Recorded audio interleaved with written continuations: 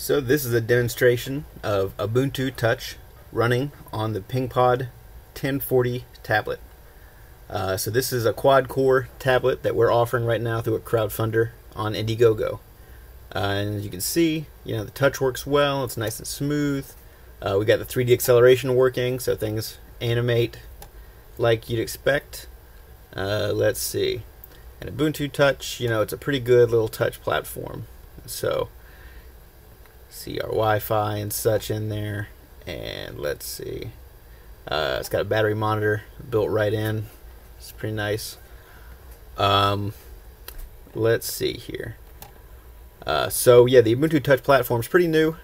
So I mean, there's still a lot of bugs they're working out and things, but it's getting pretty close to a release date, and we're gonna keep up and offer the newest fixes and apps and settings as they're going along, improving things. And so you can see the browser's got all this great gesture touch-based stuff built right into it. And so let's see, so that is Ubuntu Touch running on the PengPod 1040 tablet, once again available through our crowdfunder at indiegogo.com.